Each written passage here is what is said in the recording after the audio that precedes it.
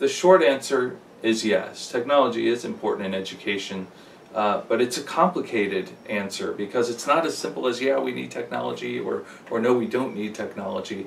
It's more of a question of how do we integrate technology in a meaningful way into education so as to really impact what students are learning, how they're learning, and how they're socializing.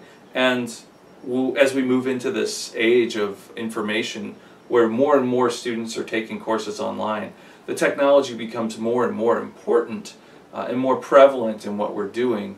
But at the same time, we need to make sure that the technology isn't driving education, but instead that education is driving our use of technology.